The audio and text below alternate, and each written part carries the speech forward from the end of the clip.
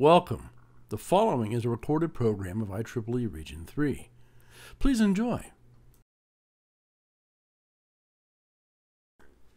This particular program was recorded on Thursday, May 13th, 2021. It contains a pair of presentations by Kathy Land and Steve Welby. Kathy is the 2021 IEEE President and CEO of IEEE. Steve is the IEEE Executive Director and COO of IEEE. Due to a technical glitch, the recording begins with an introduction to the two speakers by IEEE Region 3 Director Jill Gostin, already in progress. That recording will begin in a moment. So it's really an honor to have her here talking to us tonight. President Land is a program manager for the U.S. Department of Defense Missile Defense Agency, and she has more than 30 years of industry experience. She has led IEEE through countless volunteer roles across the vast array of IEEE operations, from standards to the professional societies, Vice President of TAB. She's just been in multiple roles. She's also an IEEE Fellow and an IEEE Eta Kappa new member, and she is a recipient of the IEEE Computer Society Richard E. Merwin Award. And we'll also have a talk tonight by Steve Land, our Executive Director, who is also an IEEE Fellow. He brings extensive experience in leadership, from serving as the U.S. Assistant Secretary of Defense for Research and Engineering. In that role, he also served as the Chief Technology Officer for the U.S. Department of Defense. He also brings more than 30 years of experience, both from the government and industry side, in technology and product development. He came on board as the Executive Director and COO at IEEE in January of 2018. And, to me, one of the most significant things, he was and is key to IEEE's navigation, actually I should say successful navigation through the COVID pandemic. So it's really my honor tonight to have them both here talking to us. Thank you both. I know how incredibly busy you both are, so I really appreciate you taking time out to be here for us tonight. And I'll go ahead and turn it over to Kathy. Thanks. I don't think you realized it, Jill, but you called Steve Land. And we work a lot together, but we're not that close yet. So it's Steve Welby. My apologies. So, I think sometimes we feel like we're evil twins, but we're not that close yet. So anyway, Sorry about make that correction. That's okay. You did a great introduction. I really appreciate it. I'm going to share my content. So let me find my presentation and see. Let me know if you can see it. So, okay, great. So I'm going to talk a little bit about some different things. I know sometimes you hear from presidents and you hear some really great things from them, but you often sort of hear about IEEE, and you might hear some of the same things I know that I have over the years. So I wanted to, people ask me they want to hear, when I go out and I talk to people, they ask me questions about my roles in IEEE or how I got to where I am as president and CEO. And so that's what I'm going to talk to you about tonight, because you're my home region. And I've also been talking in a different kind of form of this speech to some young professionals, and you'll see this topic, but this is a different version of this talk, especially for you in Region 3. Just to give you some insight into who I am and how I got here, and maybe give you some insight into what makes me tick. Okay. So I don't know, maybe you'll like this talk, maybe you won't. But so as you heard, I've been around a while, 57, which is, I don't know, I started working when I was 20. So that's how I got the 30 years experience. I took some time off with my kids for a little bit, but it has been a journey. And the one thing I do want to say about this journey is that I wouldn't have gotten to where I am if it hadn't been for IEEE. I have kind of a unique path And that's one thing that I want to stress to people, and I think we should share this with people. IEEE's field of interest is very broad. It's not just electrical engineering. Sometimes we forget that. We forget that when we're reaching out to people. We forget to tell people you don't have to have a degree to be a member of IEEE. And we forget that we need lots of people, lots of diversity, technical diversity in IEEE. And I'm one of those people. I'm a software engineer. I kind of fell into computing in the 80s. And so I'm one of those weird people, and now I'm president and CEO. But I wouldn't have been as successful in my career, and I've had a very successful career, if I hadn't been finding IEEE early in my career. And that's, I think, what we need to share with others as we are volunteers in IEEE, and we're talking to other people in our own personal journeys. So I'm going to talk about today where I was when I met IEEE, again, the difference it made, how it influenced my personal goals, and then sort of how the IEEE mission and vision might be able to help you. All right, so you heard some of where, my job today, but when I started out in the 80s at a place called Pacific Missile Test Center in Point Mugu, California, in the Standard Missile Laboratory. This was the SM2, and it was really sort of the dawn of electronic warfare. If you can see that picture of that lab, that's kind of really what it looked like. My husband was in the AMRAAM missile lab. We were on the beach at Pacific Missile Test Center, and I was 20, he was 23. And we both I've had a TS clearance since I was 20. And it was funny because they really drilled into us, you don't have the need to know, don't talk about work. So we've never really talked about work unless it was something really strange. But he worked in the AMRAAM HWL lab, and I worked in the standard HWL lab. And to say it was an HWL lab, hardware in the loop lab, is pretty strange if you think about how that technology has progressed today, because the test environment is really dramatically different today than it was then. And then I worked at 46 Test Wing at Eglin Air Force Base, and this was all the flight mission planning software. I worked there almost 12 years, and then was a program manager for Northrop Grumman, and I was also a tech director and manager there for many years. But where I found IEEE, which I'll talk about, was when I was working at 46 Test Wing, and it was a good thing I found them. And then I worked for MITRE for a couple of 3 years, and then I insourced from MITRE to Missile Defense, and I've been there ever since.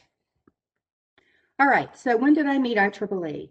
So I was working at 46 Test Wing, and this was, we had one product at the time. I've always been in product development, and it's always been DoD-centric product development. I was a contractor. Now I'm a program manager in charge of major acquisitions. I've moved into foreign military sales. We still do product development and acquisition oversight, but foreign military sales. But I used to be a programmer.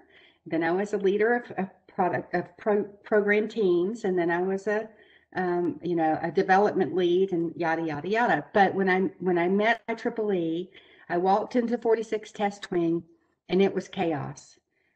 We were developing this software called FPM, Flight Performance Modules, and this was software. It was the first piece of software that exploded into a whole suite of software that helped all the pilots. It was combat stores loading. It was all of this stuff for like the jets, a whole range of all the jets, but how the pilots, when they flew their planes, all the calculations, everything they needed from the munitions to the flight calculations, everything. So it was pretty critical software. And there were problems from requirements management. We had to do take requirements from multiple sources, configuration management issues, design issues, just you name the issues. But software engineering as a science was not a science. I mean, it was not an engineering discipline, except for IEEE. And IEEE had a set of software engineering standards, and I found that they had these guides. and I used the guides to train my teams, the teams I was working with, to sort of get some discipline in the chaos.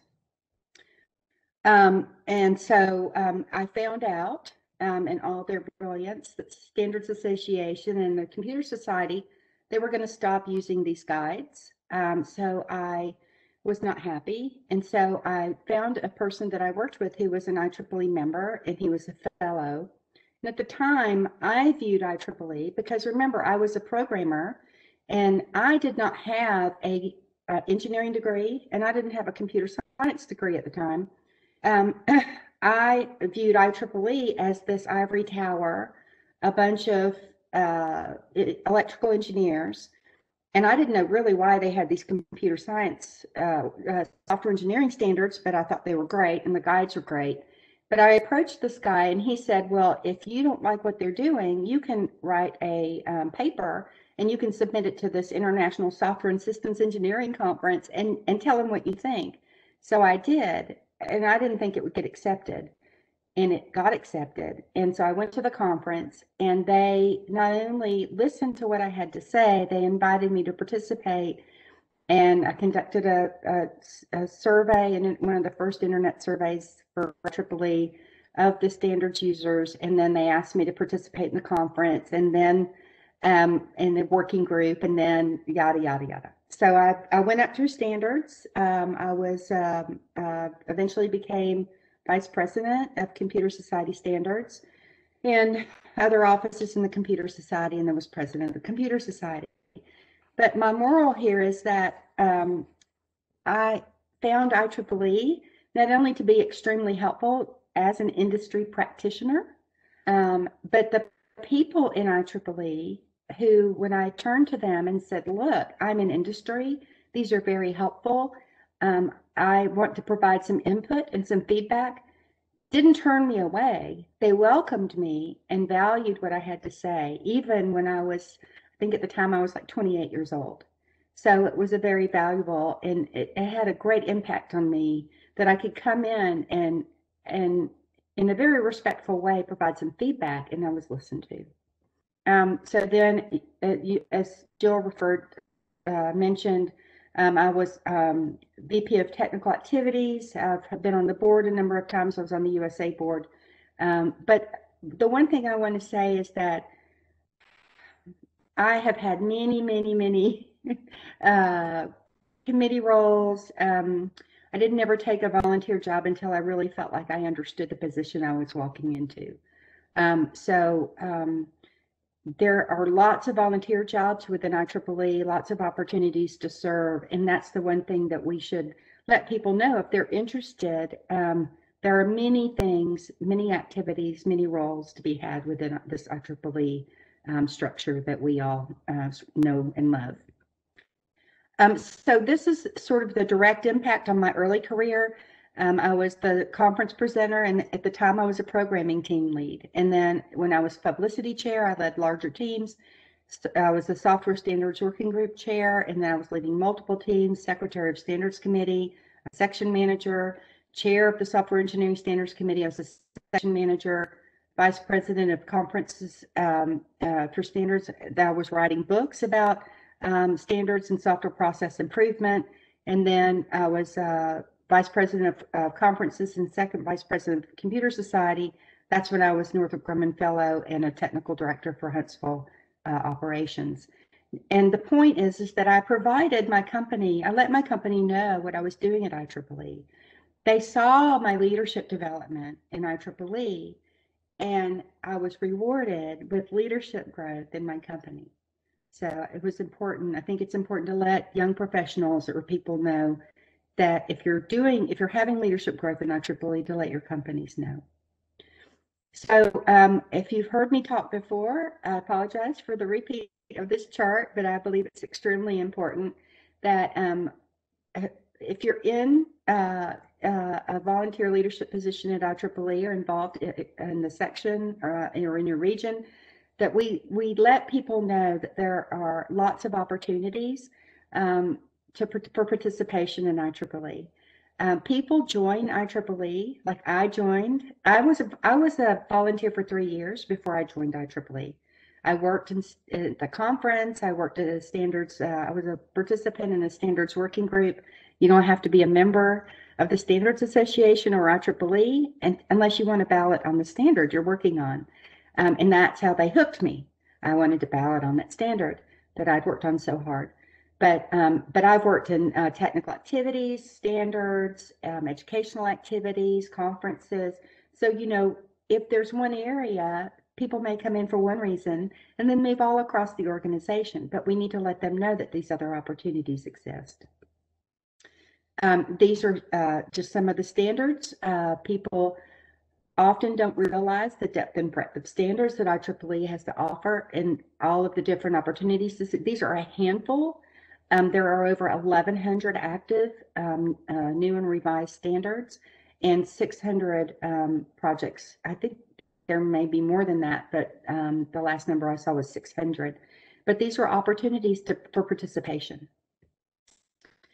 Technical activities, these are the societies. There are also councils, and I list all the societies because, again, this represents the fields of interest, right? So people don't often realize we have a broadcast technology society, right? They know, you know, or oceanic engineering society. So it's important to let people know that we have these are included in IEEE's portfolio. Technical communities, these are councils. We also have councils represent across multiple societies that collaborate, like Sensors Council, but we also have technical communities. Technical communities are emerging technologies, and these are listed on the screen. And these don't cost any money. These are included basically in your IEEE membership. All you have to do is sign up and participate. And these are the councils. And again, the councils are also included in your membership. You just have to sign up and participate. Educational activities. We've done a tremendous amount of work in the area of educational activities. We now cover what I like to say is the entire lifespan of a technologist, from kindergarten through post-retirement. So we have Try Engineering Together, which is K through 12, and it includes volunteers, teachers, parents, and kids. And we launched that in January this year. And we have EPICS, which is a volunteering for students. It's like humanitarian activities. And then we have the Learning Network, which is for professional development. And then people are interested in humanitarian activities. I've heard people say, why does IEEE have humanitarian activities? Well, all of us in Region 3 understand why, because we have MOVE.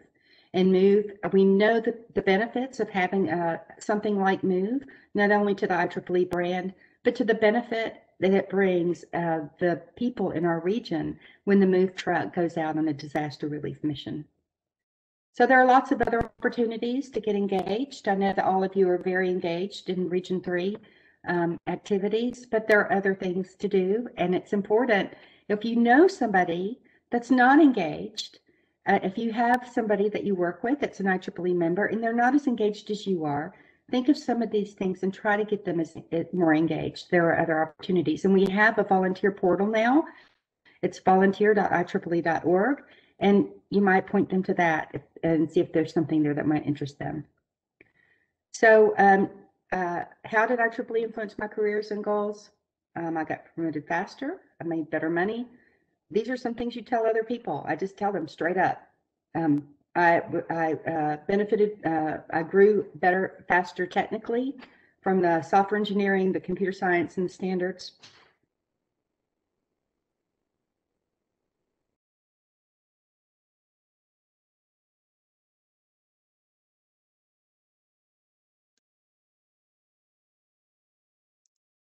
It looks like we temporarily lost Kathy.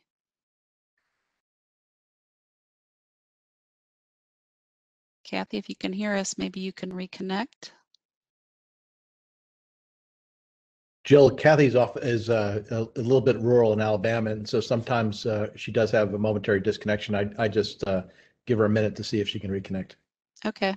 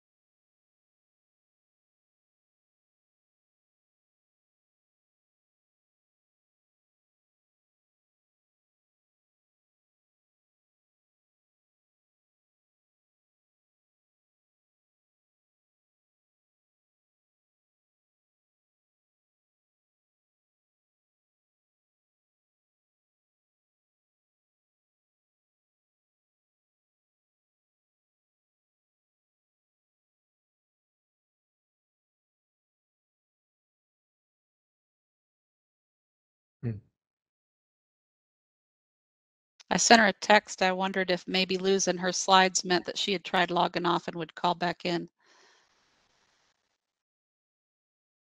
But she hasn't responded to the text either. Nor mine. Okay. Charles, do you have her slides to know how many slides she had left, how far she was into her presentation?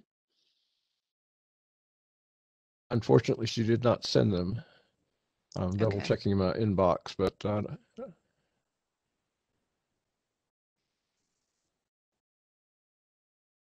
I think that's right. I think she had said she would just push them herself. So I might suggest we just go ahead with Steve, and then if Kathy joins, we can join back up, pick up where she left off.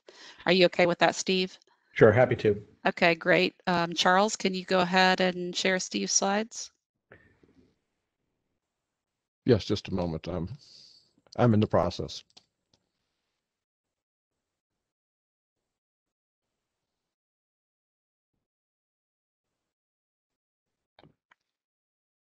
Well, super, and thanks for the opportunity to speak to everyone tonight. I've got a presentation here that's with the grandiose title of State of IEEE.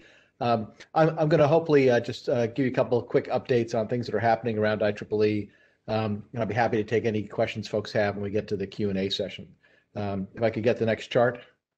I do really appreciate the opportunity to kind of get together with everyone and share a little bit about what's happening.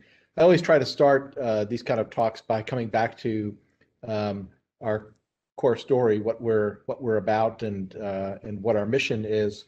And I think I like this chart because it's the bumper sticker where forward-thinking technology professionals collaborate. Because so much of what we do at IEEE is really about collaboration, whether it's in meetings, whether it's in local membership activities, whether it's collaborating through the mechanisms of our publications or standards. It's about sharing. It's about sharing connection with other professionals in our local areas. It's about being part of a global community in our technical fields. It's about being part of the technologies that are shaping the world around us. And when I look at the technologies that have shaped the last 50 years, so many of them, almost all of them, are core competencies of IEEE.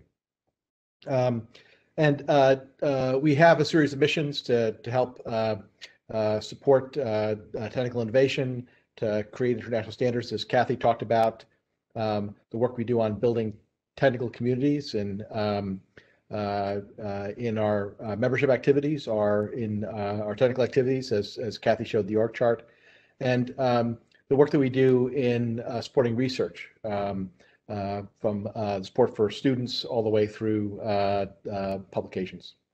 When I joined IEEE as the executive director, one thing that really struck me was how simple and clear our mission is.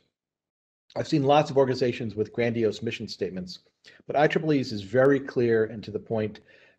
We're here to advance technology for the benefit of humanity.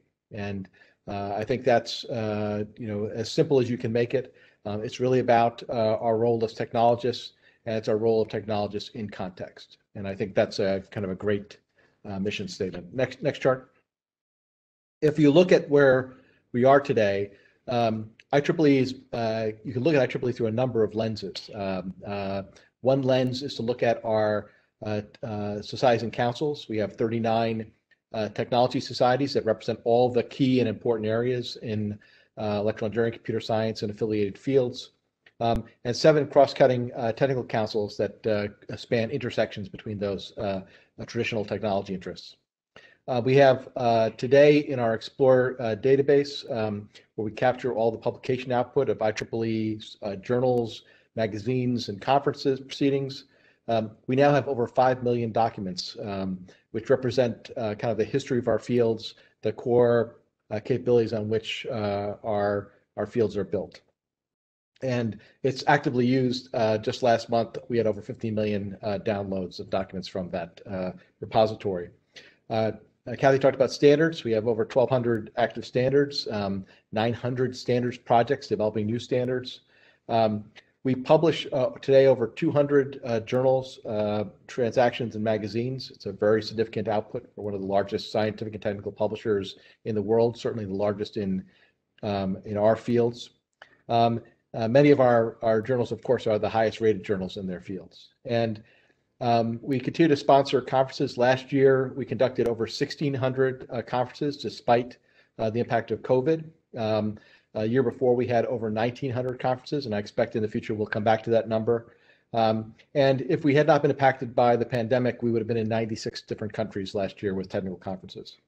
And then something that we often don't see as part of our impact is the work that we do on global public policy, whether it be IEEE USA representing folks in Washington, and we're very active today in helping to shape legislation around technology investment and future technology policy, or the work that we do in Brussels, for example, with the EU out of our Vienna office. It provides our members with a voice to be able to inform public policy around the world with the technical details. And then, of course, as a member of IEEE, we agree to uphold the IEEE Code of Ethics, and our professional ethics are key to the way we represent ourselves to the broader world. Next chart. I'm going to just quickly show some membership numbers, and you can see the impacts of COVID here. In red, you can see the membership numbers. This is total IEEE membership. The membership numbers in red for 2019, in blue for the COVID year of 2020, and you can see in black where we are today in 2021. And I'm pleased that we are now at a point where total IEEE membership is now actually up 0.1% over where it was a year ago during COVID, and we're starting to see some recovery back towards the numbers we had pre-COVID. Next chart. I note that higher grade membership has been the most impacted. Our higher grade membership globally is down about 2.7% year over year. But you can see if you look out on the chart in the gap between the red and blue lines, we had a much deeper hole in August and September last year, for example, at the height of the pandemic here in the United States. And then next chart, two things that I think are very positive. We've seen a dramatic increase in student membership, largely in Region 10, where campuses opened. Student membership is directly tied in an important way to being present on campus and engage with other students. But today, student membership is up almost 8.6% over what it was this time last year, and it's almost fully recovered to where it was in 2019. I worry a little bit about the impact of the recent wave in India, for example, on membership there, but we're working with a real focus on student membership over the last 12 months. And then finally, society membership on the next chart. You can see the IEEE society membership numbers have fully recovered from the pre-COVID, from the COVID impacts, the gap that opened up this year. And today, we're up 2.8% over last year's numbers, and in fact, well ahead of where we were in 2019 pre-COVID. So I'm optimistic that as economies open, as campuses return, as people return to work, as we're able to meet in person again, we're going to see folks coming back to IEEE. The interest in IEEE has only grown, I think, over the last year, and we've got to cement that by focusing on membership. I'll note that we've had a real interesting experience through COVID where local meetings that might have had 20 or 30 people show up, as we virtualized them and now started to publicize them worldwide, we've sometimes seen 1,000, 2,000 members show up at a very hot topic that might have been sponsored by a local section. I'll note that, for example, a chapter in Maine ran a 3-week series of seminars on artificial intelligence, expecting about 100 attendees locally, virtualized it. We used our IEEE tools to publicize it, and they had over 5,000 participants in each, from as far away as Malaysia. And I think that's one way that we've learned from COVID is to leverage the tools that IEEE is so deeply involved in to help increase our reach and increase our connection to each other regardless of where we are. Next chart. I just want to give a quick operational status on IEEE. I'm the Chief Operating Officer. I oversee the IEEE staff, and I just want to let you know how the staff is doing. Right now, our offices in New Jersey and in New York, where I am here tonight, have been open since August of last year with reduced occupancy. Much of our staff is still working from home, but as folks have gotten vaccinated and as risk levels have dropped, we're bringing people back to the office, and I expect they'll see a very significant return to the office here in the next few months.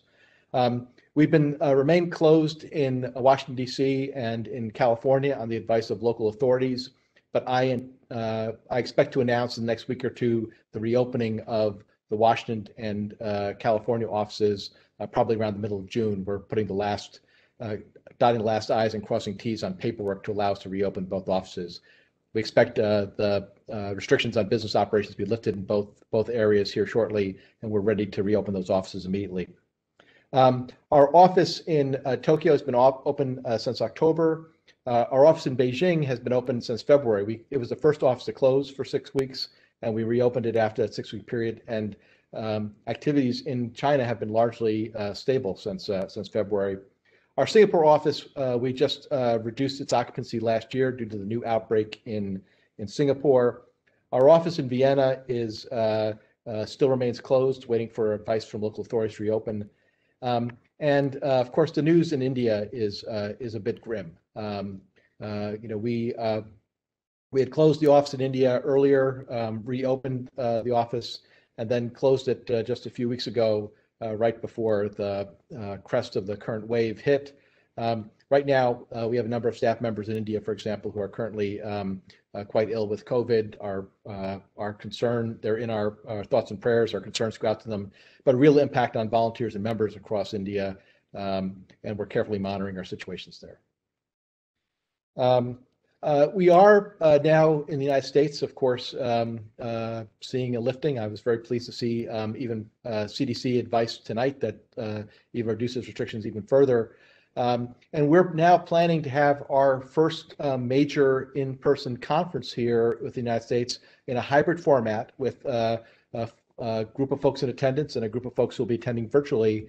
But that will be in Atlanta in June, the International Microwave Symposium. And I'm looking to join my fellow IEEE members at that meeting.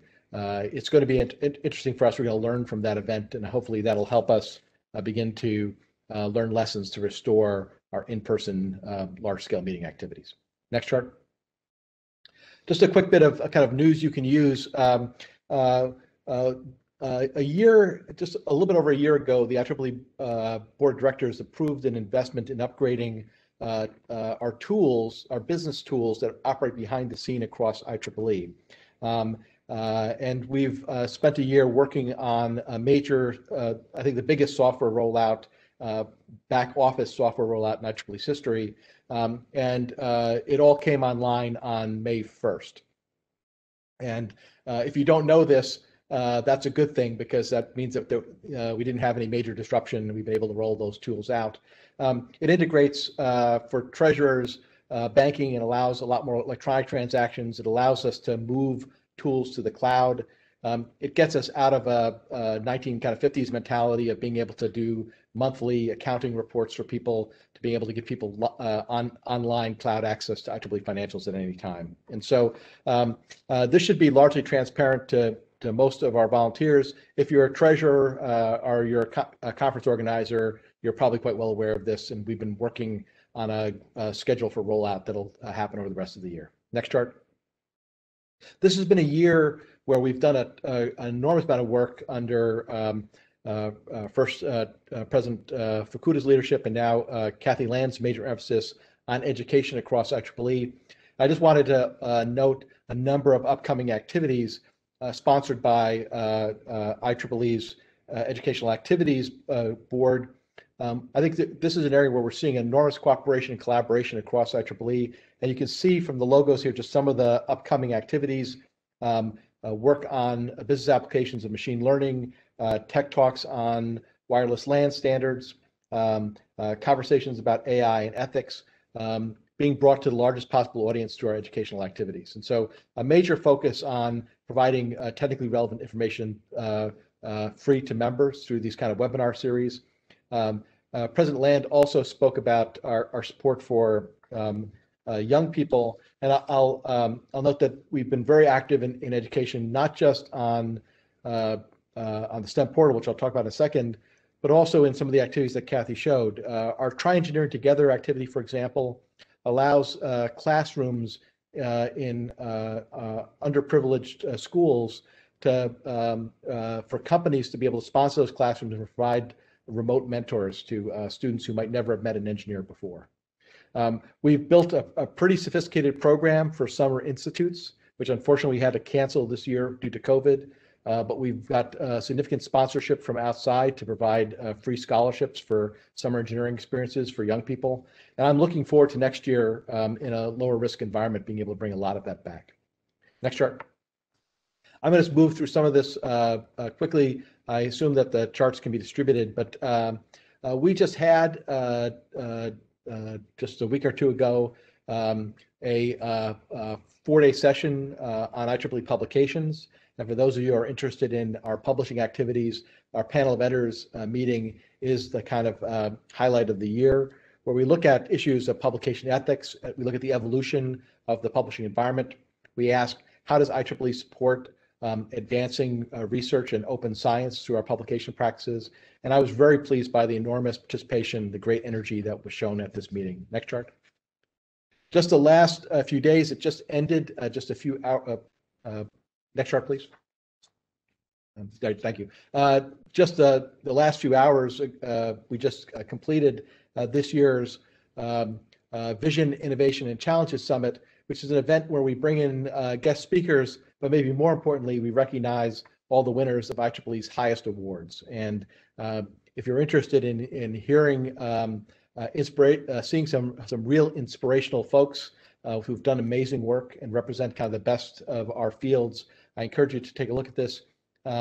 As of just an hour ago, all of the 3-day sessions are now up for viewing on IEEE TV, and you can click on the links on this chart. When it's distributed, it'll take you right there. Next chart. I did want to very quickly mention our Future Directions activity. If you're not aware, Future Directions are where IEEE incubates its future, our engagement with emerging technical fields. And on this chart, you can see just some of the logos of some of the things that have emerged from Future Directions. Our work on 5G and beyond, for example, in IEEE Future Networks, the growth of our engagement in quantum science under the IEEE Quantum Initiative, the work going on in IEEE Smart Grid, rethinking power transmission and distribution, the large efforts on sustainable ICT and green electronics are the work that's gone on into big data. And that work continues. I think we have a very active portfolio of Future Directions activities, and I encourage all of you to look into this and engage with these programs. Again, a link to the full portfolio on the chart. Next chart. I just wanted to highlight just a couple of things that are happening in this space, to include the new work going on our network generational roadmap, looking at not just 5G and the many variants of 5G that are emerging around the world, but looking beyond 5G into where future communication technology will take commercial networks. Trying to build a structure around that to help both industry and academic users contribute to that evolution. And then work looking at healthcare, including some very cool things looking at applying blockchain technologies to healthcare. Work going on what we're now calling digital reality, which is the work that combines virtual reality and artificial and augmented reality, looking at new ways for human-computer interaction, and major efforts looking at quantum education. How do we support future workforce needs for quantum technologies? And again, live links to those in the brief. Next chart. Just to quickly mention some other things that are coming up. If you haven't participated before in the IEEE USA EVO conferences, the Evolution of You conferences, these are very interesting meetings that look at career development in a technical context. We provide talks from industry leaders. We provide tools, not just technical tools, but also career tools and management tools to help people rethink about their careers and the way they engage in the professional environment. And we have 2 upcoming events, one in June, EVO on Campus, which is focused on student members, recent grads, early career professionals, and in September, EVO Pro, which is focused on mid-career professionals, to provide a focus for the different tools that we're providing. These are all now virtual events, and they're available for free to all IEEE members. Next chart. Kathy mentioned the volunteer STEM portal. I think this is a great initiative where we're taking all the STEM activities across IEEE and documenting them in one place. There are great things happening at the local level across IEEE. There's great things happening at the society level of IEEE, at the OU level, at the board level. But quite frankly, it's hard for people to find them. And we're trying to find a way to share best practices and allow people to find ways to connect and contribute, whether it's supporting activities at a local school or helping to build projects and curriculum that can be scaled globally. It'll all be reflected here in the volunteer STEM portal. And then finally, President Land also mentioned, next chart, the humanitarian activities. And I just wanted to highlight one of those on the next chart. Thank you. Which has been the focus on COVID relief this year. The IEEE Humanitarian Activities Committee, our special interest group in humanitarian technology, has taken much of the effort that they would normally put out in the course of a year and has focused it on local projects focused on COVID relief around the world. And you can see some of them listed here in Uganda, in Canada, in India, and Ecuador, where local volunteers are helping some of those most in need deal with the impact of the pandemic. Next chart. So I'll wrap up just to say that I think that we, last year was just an unbelievable year. I was at the Region 9 meeting in Peru when they announced closure of the border and told us if we weren't out of the country in 24 hours, we'd be put into military quarantine. I returned back to the United States as we evacuated all of the international IEEE members from that meeting. 3 days later, I closed all of our US offices. We shifted to an entire virtual mode, and I think we were actually very successful, both from a financial perspective, from an outreach perspective, from a member engagement perspective. From last year, despite the pandemic, we had more publication output than we've ever had. We managed to engage students in new ways. I think this was a year when I was very proud of volunteers across IEEE who helped us innovate and remain agile in the face of crisis. We've been operating with a distributed staff for the last year. We've been operating with distributed volunteers for the last year. We're all sick of Zoom and WebEx, but there's a light at the end of the tunnel now. I've been amazed that we've been able to leverage the technologies that IEEE has been involved in inventing to support us during this time.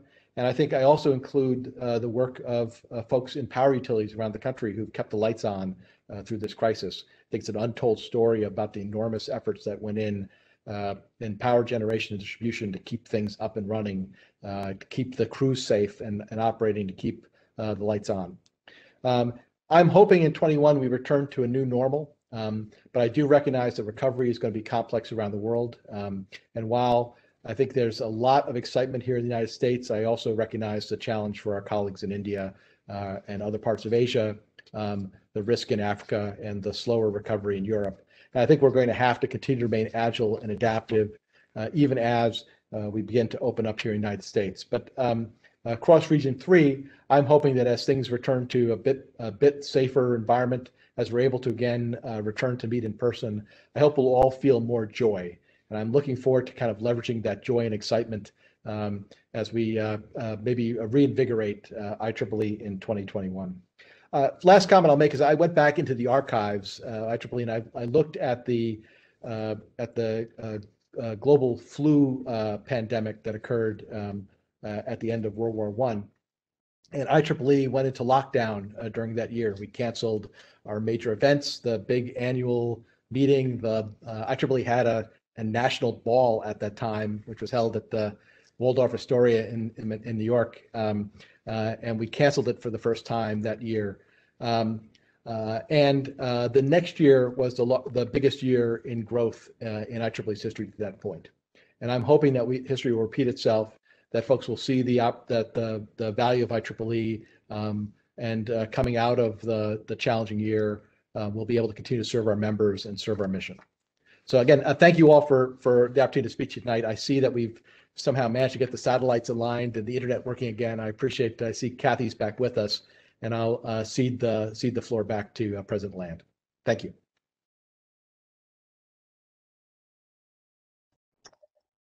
Thanks, Steve. Kathy, go ahead and pull your slides up, and I'll just invite everybody, if you want to, go ahead and. I have no idea what happened. I'll let people ask Steve questions since he just finished. I thought all my router, everything crashed. I've never had that happen before. It was a coincidence. I have no idea. We had to I was running around the house like a crazy woman, rebooting routers and asking my husband if he'd paid the bill. It was crazy. So Kathy, I think you were on your summary chart. Was there any other key points you wanted to make about how IEEE supported your journey? No, IEEE is amazing. Rah, rah. That's basically it. Then I'm not bringing my charts up again because I don't want to cause a problem. So anyway, there we go. Okay, so why don't we just have we can just open up the floor and to any questions for either one. And I think Charles, I can't remember now. Charles, did you want them to submit through Q&A or through chat? Either one. The preferred is through the Q&A, but if it shows up on chat, we will also address that. Okay. My poor husband.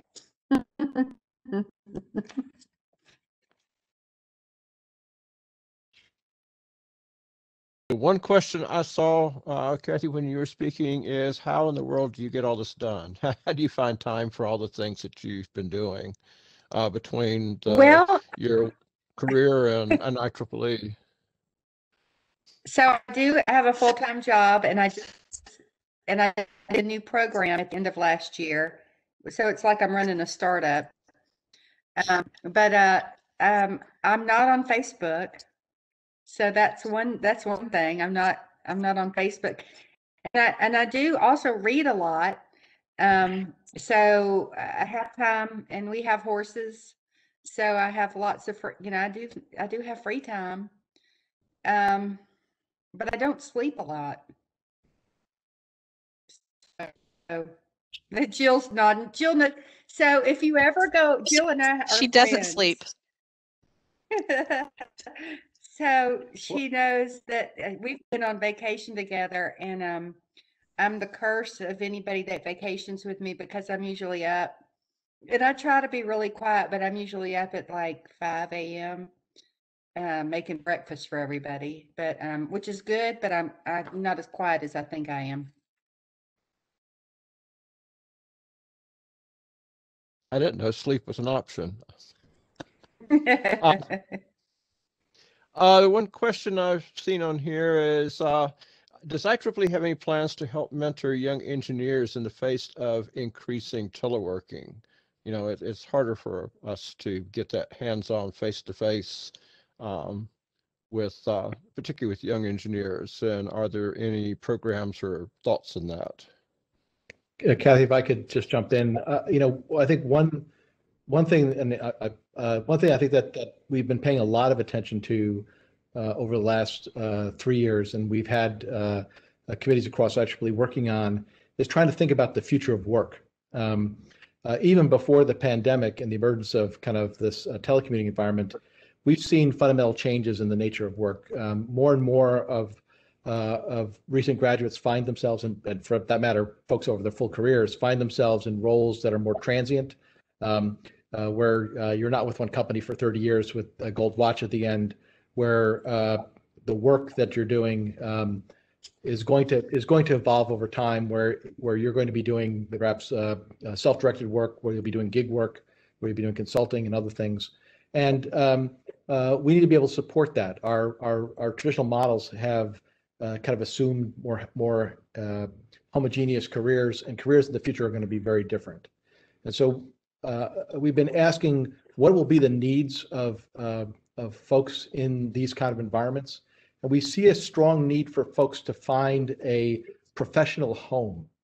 You're not finding that kind of support from your company. You might be telecommuting. You never see your peers face to face.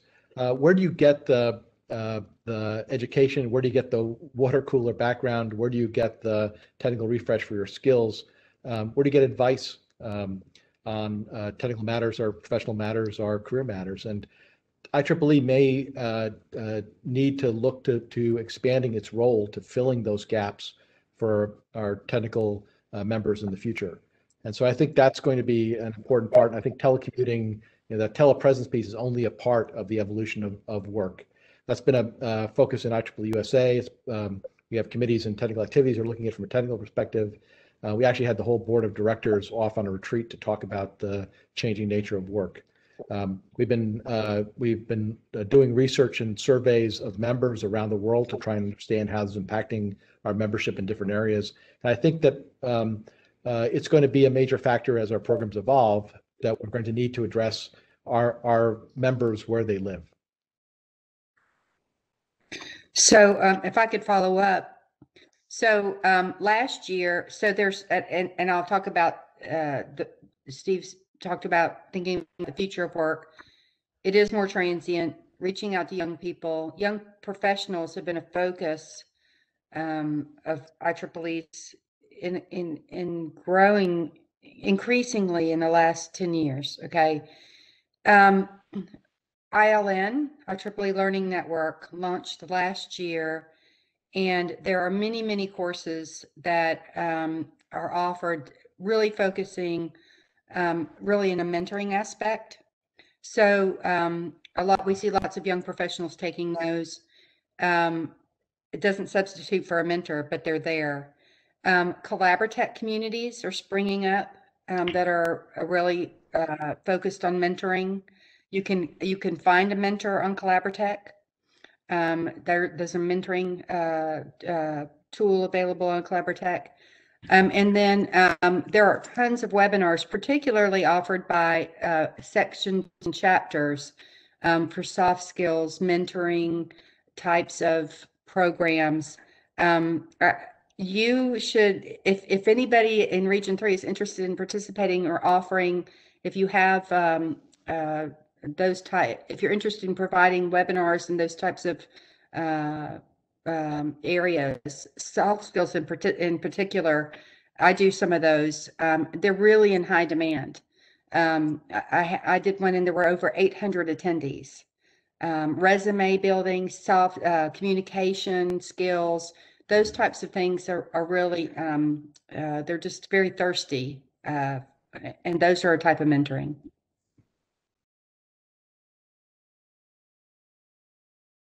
Okay. So you can mentor that way.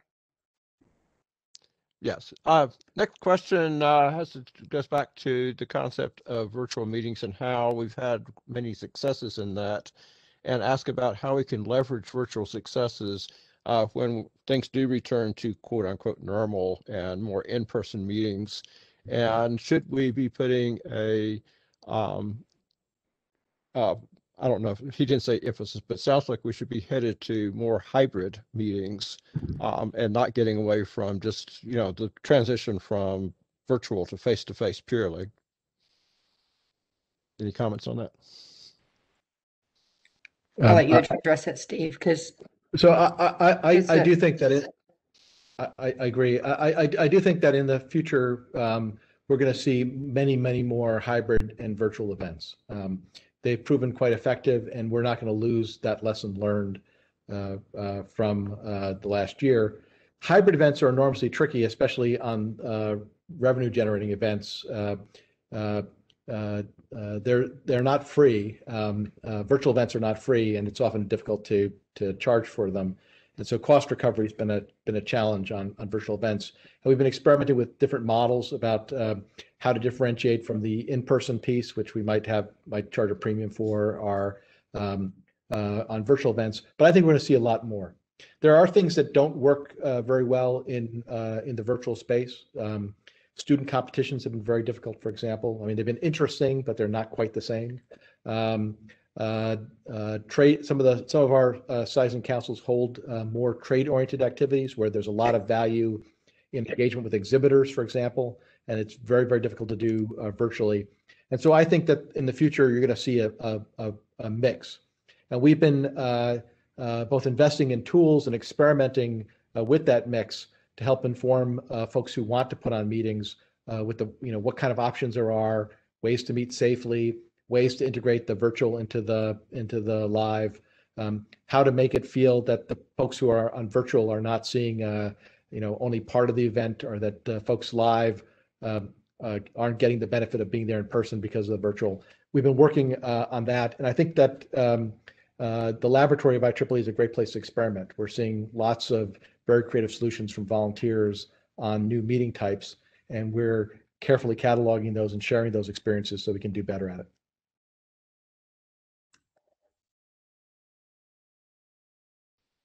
And over the past year, I just want to say there's lots of materials that are available up on MCE. If you're planning a conference, folks don't know, but there's lots of materials available for planning virtual events, hybrid events. So go and look. If you're planning, don't try to go it alone. There's lots of material that's been provided to include cost projections and that type of thing. The other thing that virtual events allow us to do is to leverage the recordings if they're permitted in new ways. And so we're thinking about video as now a new major product that will be expected in the future. When we have a technical conference, for example, but many of the sessions will be recorded, videos distributed. And when we have webinars or distinguished lecture events, we record those, and they can become available, for example, to be the core of a local chapter meeting, right? Where we might all get together to watch a distinguished lecturer who might not be able to visit us in person, watch a video on that topic, and then have a couple of experts in that area locally augment or discuss some of the topics raised in that lecture. And I think that there's new ways to build. That's a small scale hybrid event, but I think we're going to see a lot more of those too. Okay. Next question has to do with one of our biggest challenges we've had, and that's my personal statement on that, is getting from our students into membership, full membership, and becoming young professionals. Are there any new ideas, initiatives, et cetera, in the works for helping us meet that challenge? Yeah. So this year I put into place a membership ad hoc, and they're looking at so there was a membership ad hoc in place last year. I revised the charter and specifically put in this ad hoc's charter for them to look at a graduated YP, student to YP membership model. And we anticipate, because what I heard every time I talk to YPs or students, what they tell me is, and I ask students, well, are you going to become a full IEEE member? And they're like, well, I don't know if I can afford it. And I go, well, what do you want? And they go, well, I want to be able to pay in installments, or I want to be able to pay in a graduated way. So, that's what we hear from them. That's what I've heard from them. So what we're looking at is, last year we came out with the half price student membership, and we're going to continue that. It's been very successful, but that's for students. So what we're talking about is students to young professional or full membership. So what we're going to look at is another type of promotional code. And it's something that we've already been running an experiment, and it'll be, and the experiment has shown 60% or higher retention rates, which is phenomenal. It's much higher than we've been getting. And so what we're going to, it's, I don't know, I don't want to be specific on what it'll look like, but it's a graduated type of increase that we'll be offering. Keep your fingers crossed. It has to pass the board. But I believe the proposal is a big discount in your first year out of school, and then a little small discount the next year, and leading your way up to it. So we find that if we can keep folks for the first couple of years while they get a first home or get married or find a job, it's a legitimate complaint about the cliff that people face for membership. If we can help bring people along, we find that they stay with us for the rest of their careers. So he says a discount. I say a graduated increase. It's tomato, but it's the same thing.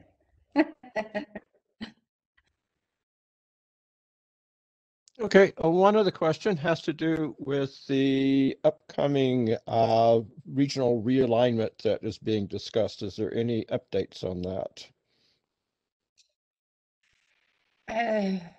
I think that I know that the committee's been working very hard. Not committee, MGA. It's been pushed to MGA. I know that they've been working very hard. There's been multiple proposals. I am waiting to hear what comes out of MGA. That's what I'll say. I don't really want to say anything more. I know there's multiple proposals. Maybe Kathy, just to mention for those who are not following this as closely, the conversation has been about Region 8 and Region 10, two very, very large regions, and whether they should be split into two, and whether we should, if we were to do that, whether we'd have to find perhaps two regions that we might combine others to make room for those. It's really a question about equity for folks in very large regions. How do you manage a region that crosses a dozen time zones? But it's all very much in discussion at this point. But that's kind of where the conversation has been. Okay, yeah, well, all over the place now, though. It's not, I mean, it's not even, they're not even, yeah, I mean, it's not even in Region 10 anymore. It's, who knows? I mean, I hear something different every day, so I wouldn't get too worked up about it.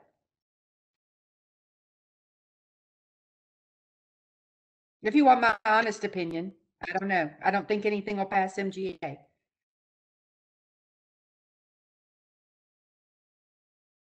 My experience is the same. I'm still looking through any of these. We have a lot of duplicated questions in here.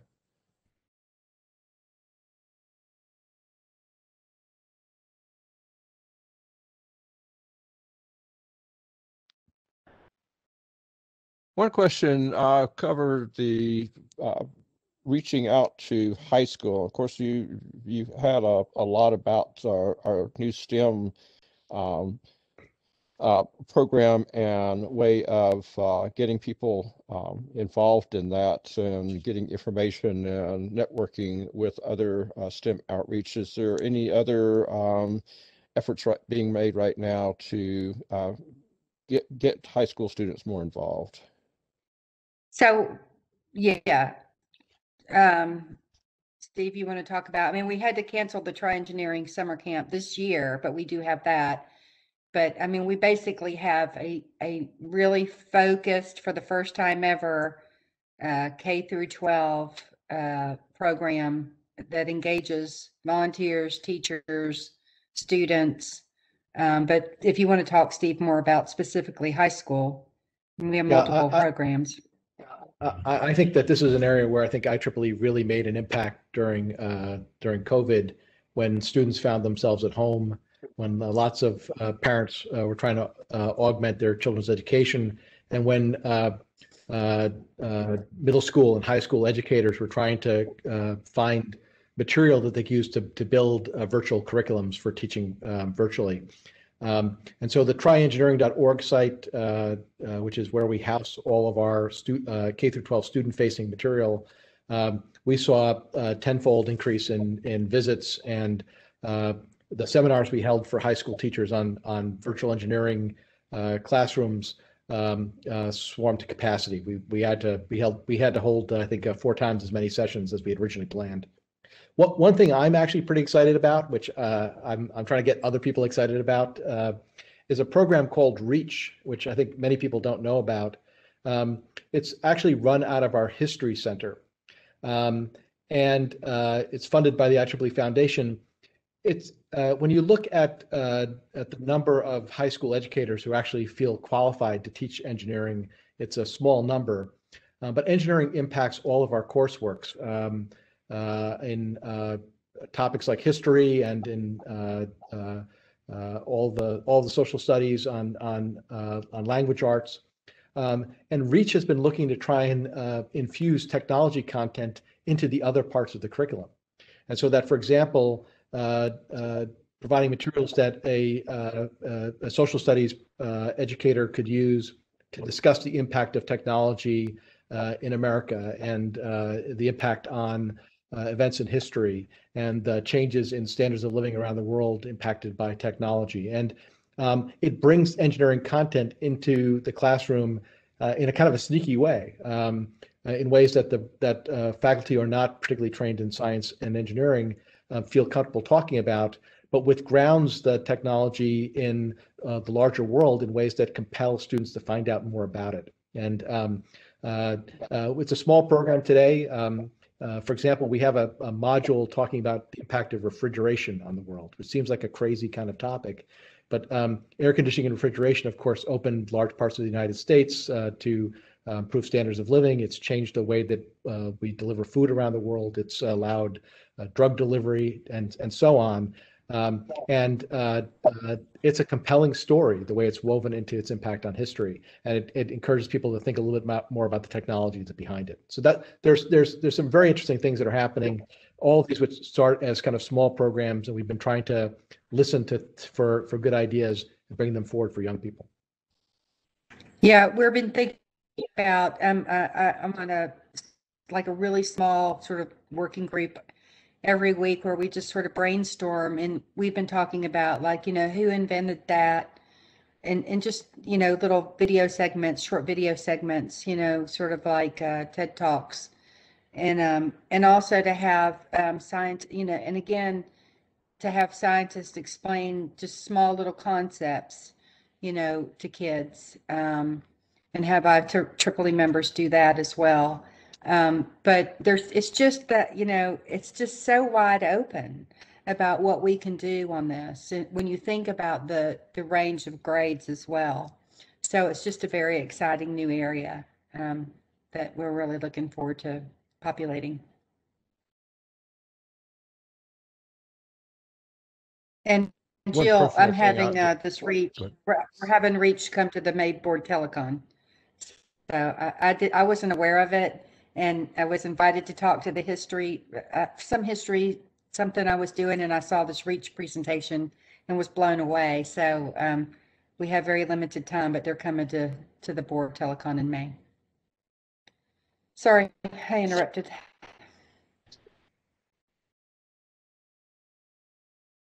I believe we've covered most of the topics in here.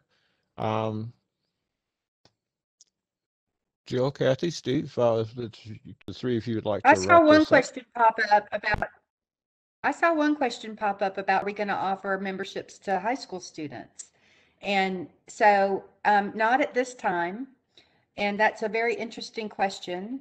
One thing that we are going to offer on this portal is allow kids to print out a little membership, sort of self-identify, you know, I'm an IEEE something, but and they can print out badges that they've, you know, completed little modules. But the idea is to get them to self-identify with IEEE earlier. I am not against the idea of what a junior membership might look like. I think that's a great idea, but there are liability issues with kids and legal issues with children, which were some of the things that we had to sort of conquer with the STEM portal. So it's a great idea, but there are legal issues that are associated with that. And those legal issues are different in every country where IEEE has activities. And we've been building in background all the framework we need to be able to legally comply. It's kind of invisible scaffolding, but it's required to support these kind of programs. Exactly. Okay, I think that was all of our questions. Thank you very much again, Steve Welby and Kathy Land, for joining us tonight and for taking the time to give us these talks. Very helpful, very educational for EE. I learn something new every time I hear these. But I would like to give you an opportunity to say a final word each if you would like to.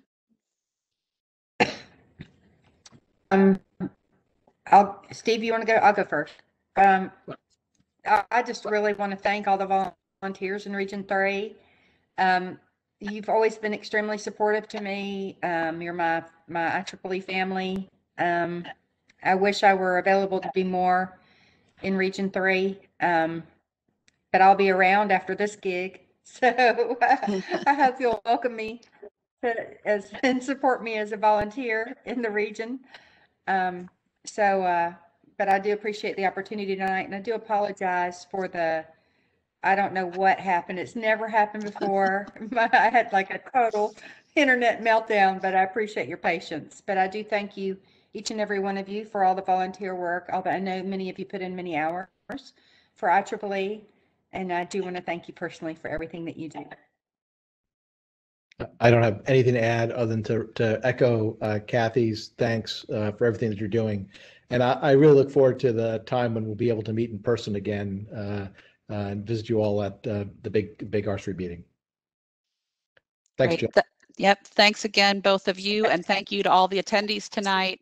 If you have any other questions for them, why don't you send them to me and I'll see if I can get some answers for you. Thanks, everybody. Good night. Take care. Be well. Stay safe.